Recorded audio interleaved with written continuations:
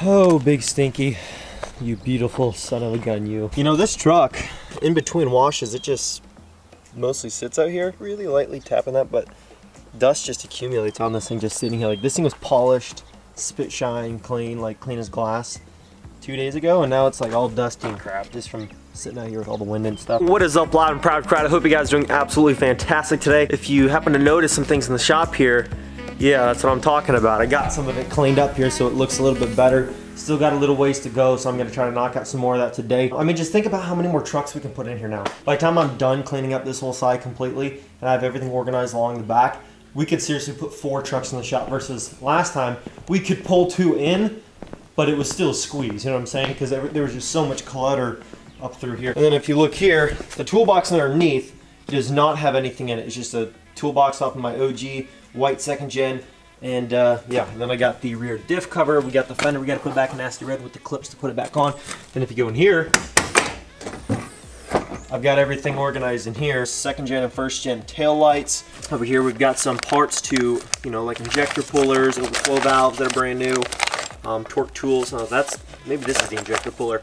Some genuine Cummins parts, factory governor spring kits, you know, and then some interior screws for the 1st gen, because I don't know how many of you guys know, but the back seat's actually taken out right now and taken apart, so these are the screws to put those back in there. And then of course we get the KDP here, some band clamps because we always need those. Original delivery valves, pretty much everything, just everything. Tail lights, air boxes, intercooler piping, like everything. New tensioner pulley, just some other stuff that I just wanted to organize and put in there.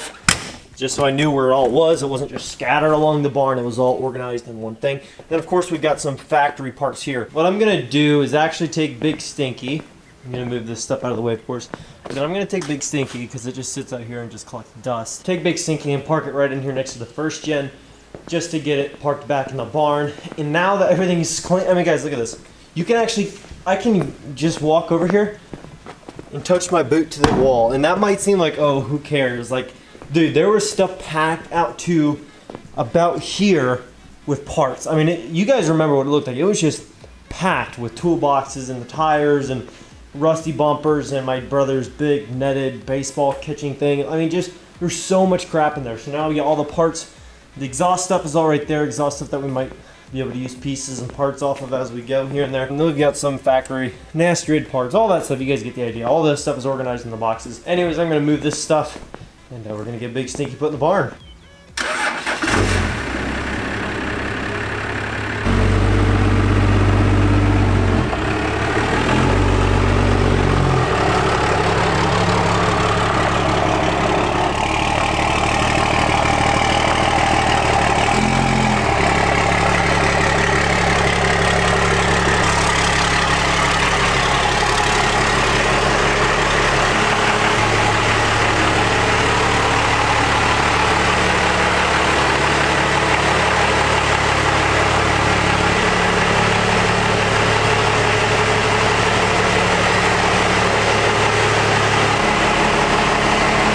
Got the barn back.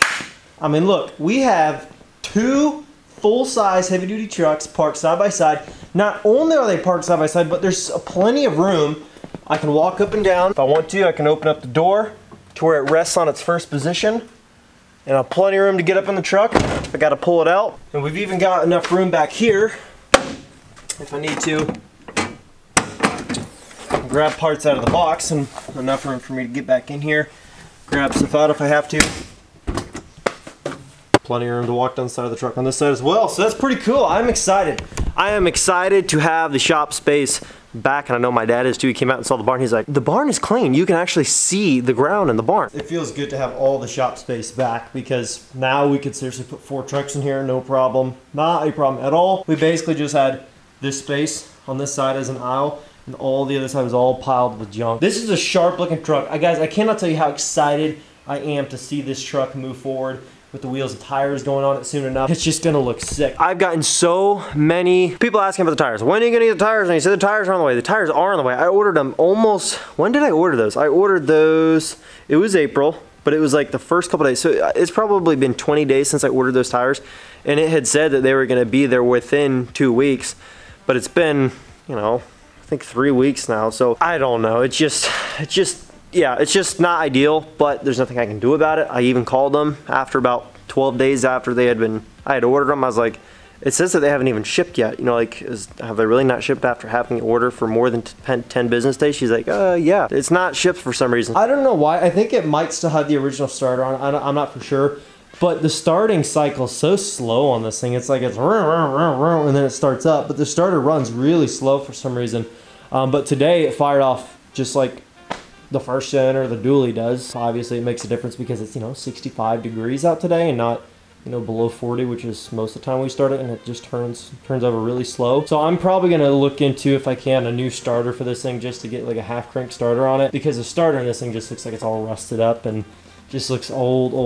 I don't know if that's it. The starter's just really old and wore down, why it turns over so slow, but I personally would like to have that taken care of, so I might try to do that for whoever ends up winning the thing, if they select this truck and not the dually. I wish I had something else for you guys, but I honestly I just didn't, you know what I mean? It just was one of those days. I'm trying my best to keep in touch with companies so that we can try to move forward with the projects, but there's only so much that's in my hands, and the other companies are doing, you know, all they can, but there's more than just me that they're trying to take care of. So you guys just also got to kind of keep in mind when you guys are like, when are you going to start the build? When are you going to start the build? It's not just me and all what I want done. There's a lot of other people that are involved, and everything kind of has to align, if that makes sense, to where it can all get knocked out. Just kind of like Nasty Red. It kind of took a while, but then once it happened, boom, Nasty Red was like built in a month. Like from the flatbed, the wheels and tires, the horsepower, like everything was done in a month pretty much. It just kind of happens, and that's what's gonna happen for this truck and the dualies. We're working out the fine details, trying to nail down exactly what we want done with the trucks, exactly what are the best parts, you know, this and that and the other. We're trying to line up what's gonna be best for each build, so we can execute the mission, so to speak, and get everything sent in the first time, one and done. Nothing's missing, nothing's left out, and just get it taken care of so we can get the builds moving. When we have the parts, there's not gonna be a bunch of delays. It's all in the works, so don't think like, oh, we're just wasting time, not trying to get it done. We are trying to get it done. It just takes time, and a lot of companies have to kind of work together on this, and I have to work with them, and so just kind of how it goes. If you were in my shoes, you were in my world, and what I have to do every single day in terms of for a living, you guys would understand what all goes into it.